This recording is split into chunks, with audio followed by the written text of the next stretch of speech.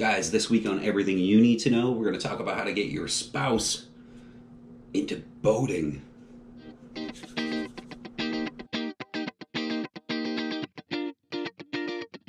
going to start this episode with a story, and there's a reason for the story. When my kid's mom and I broke up almost 10 years ago, I was in a really unique situation.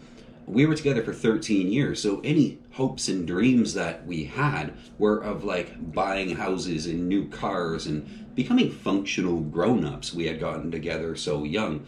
So I really had no dreams of my own when I found myself single after all that time.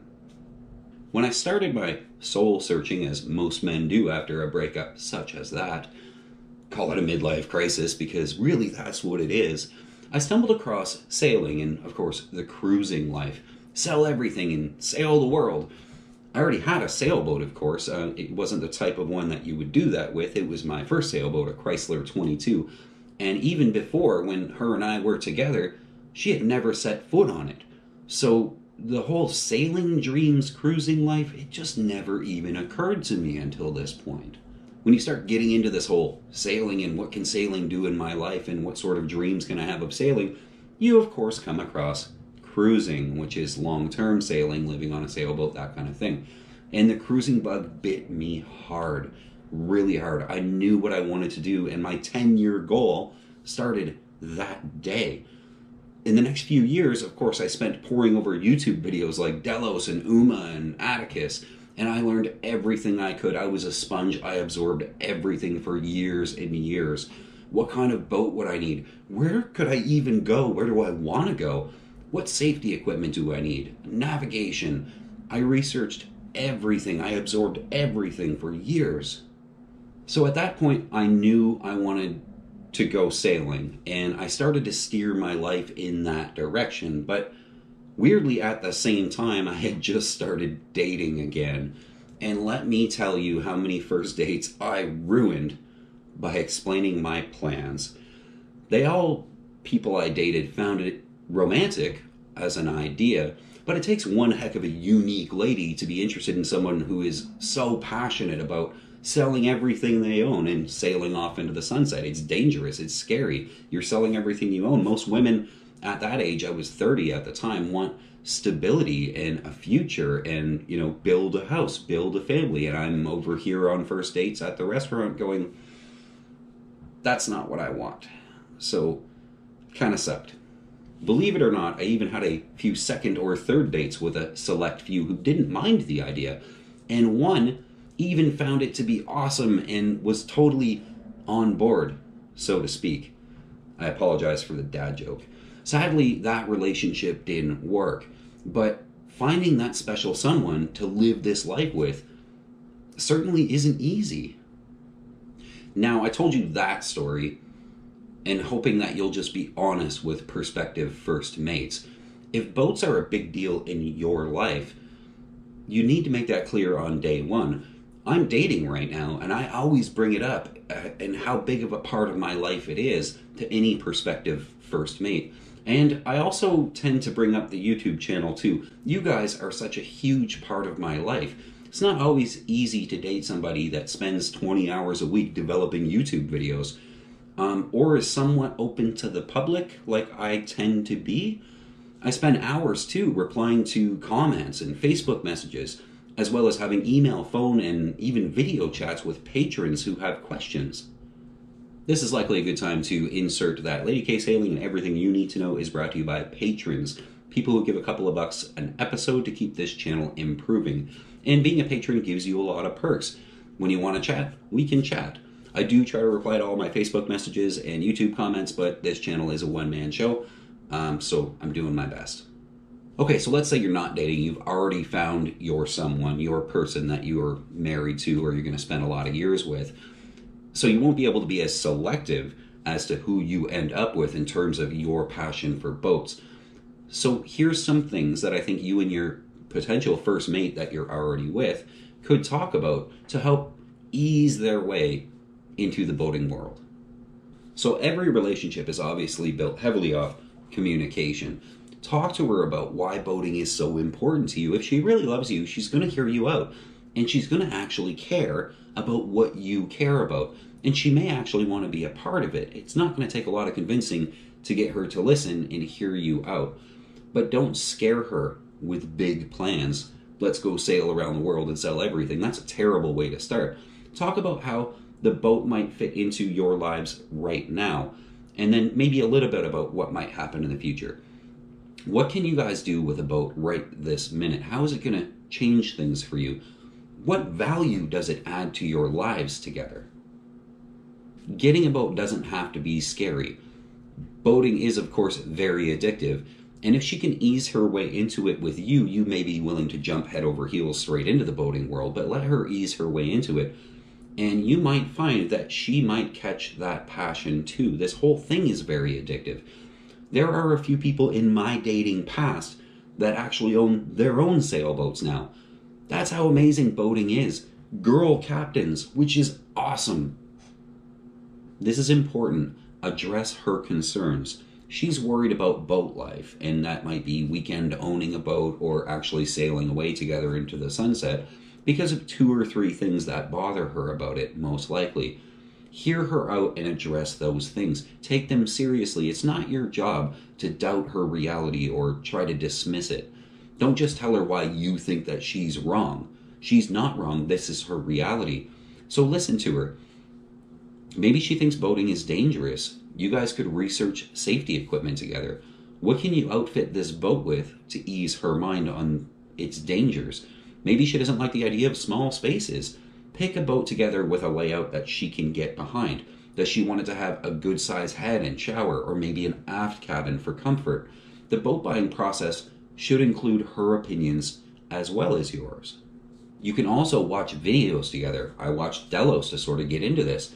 Watch videos that outline what it is that you're interested in the boating world. She needs to see why it's so amazing, and more importantly, she needs to see that other spouses that maybe it wasn't their idea to do the boating thing have gotten on board with this thing and are actually enjoying this stuff. There's a lot of fulfillment and happiness in boating. Find someone real who lives the life that she can get information from, and not just the sunsets and the perfect days, but the good and the bad. Somebody who will tell it straight so she can actually see both sides of the story. This one's big, and you're not going to like it. Never, ever buy a boat and surprise her. Never buy a boat and surprise her. But she needs to be involved in the research and the purchase process. Never even go see a boat without her. Make sure that her input is 50% of the decision. It's her boat too, ultimately. Turn boat shopping into a relationship building experience. Take her to a boat show. I would personally suggest the Annapolis Boat Show because I think it's the best one in the world, and if COVID actually ends, I will be there this October, and I would absolutely love to meet you guys. On the financial side, don't dream too big. You may want a $150,000 yacht, but start small. That's going to break the relationship and the bank. Spend like 10 grand on a 25 to 30 foot weekender. Keep it cheap, keep it easy so it doesn't overwhelm her or your joint bank account. This is another important one. Don't make the boat a financial burden to either one of you. In any relationship where you have a shared bank account, it's normal for each person to have a hobby that costs money. That's totally okay. But your boating hobby is huge. It's a huge amount of money. She's likely fine with you financially if you spend $100 here and there on your model car building hobby. But the $5 grand a year on slip fees and maintenance is a whole different story. Find a way to make the money on the side or some other way and not take anything away from your day-to-day life, whether it's college tuition for the kids or retirement savings.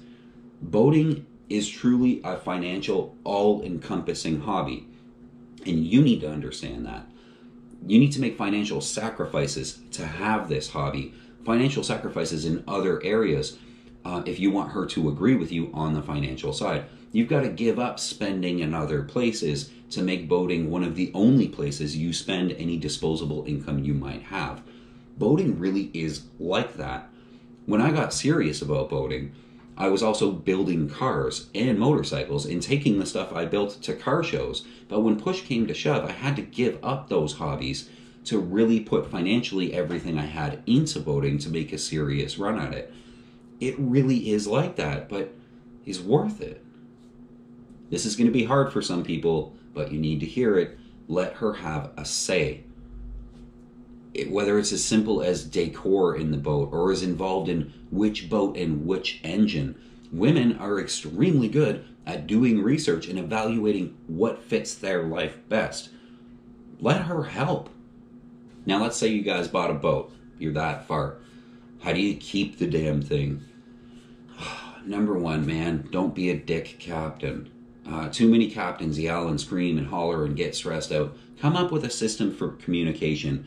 And I know it seems silly, but when you're anchoring and she's up on the bow doing the anchor thing and you're at the helm, they call them relationship savers. They're headsets so you can talk to each other without screaming.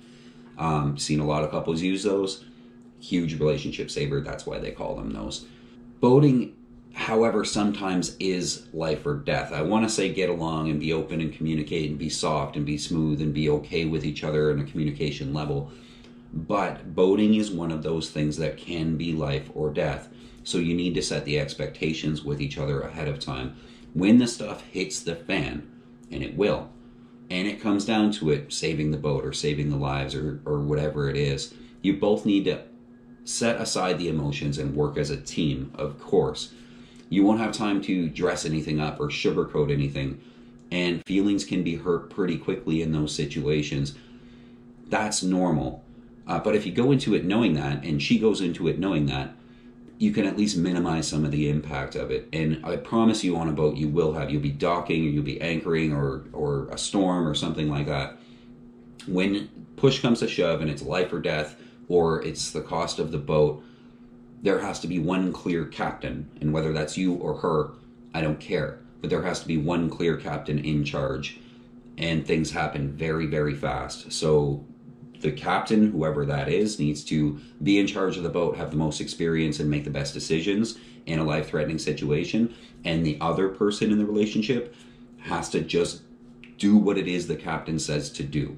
And I hate to say that, it sounds sexist or something, I don't know. But that happens. I promise you it happens.